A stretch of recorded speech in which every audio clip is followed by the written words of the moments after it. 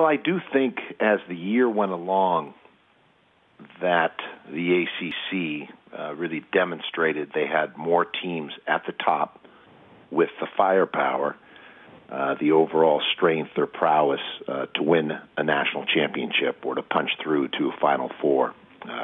Carolina, went on a roll. Florida State went on a roll. Duke, with Zion Williamson, has been unbeatable.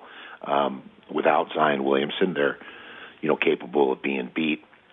Virginia, pretty much through the regular season beat everybody they faced other than Duke, and until the conference tournament loss had been dominant in their play. So didn't really surprise me. There were 3 number 1 seeds. I think earlier in the year, the Big Ten maybe was leading when it came to the best conference in the country, and they still have a great league and a deep league and are well represented, as they should be, in this tournament field. But I think it's fair to say there are more teams in the ACC capable of winning the national title than any other conference. Was there a team that you thought, what was the biggest team that you thought got left out of the brackets yesterday?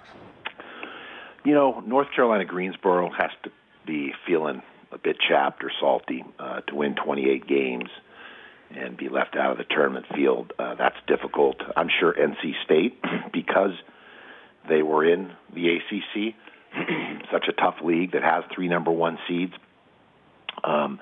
So the selection committee, I think, got it right overall, but it's never going to be perfect. And as a result, there's always a couple teams left out. And it was a very fluid, bracket, as so often it is when it was coming down the home stretch. St. John's, interestingly, the last team seeded in the 68th, the last team to get in. And interestingly, they could also be a team that gets hot. They didn't play well down the stretch, losing 5 of 7, and lost by 32 in the conference tournament to Marquette.